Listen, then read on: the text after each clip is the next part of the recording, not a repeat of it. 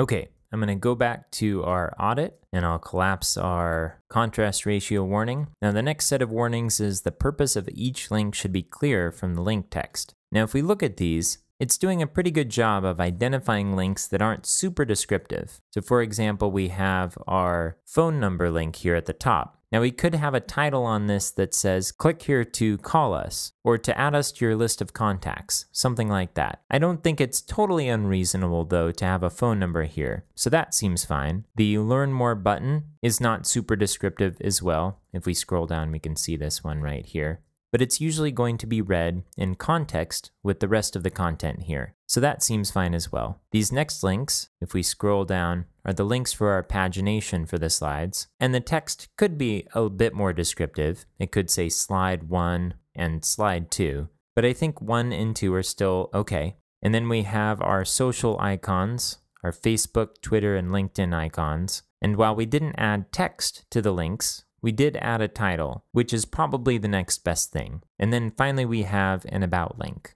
So I think for now these are fine.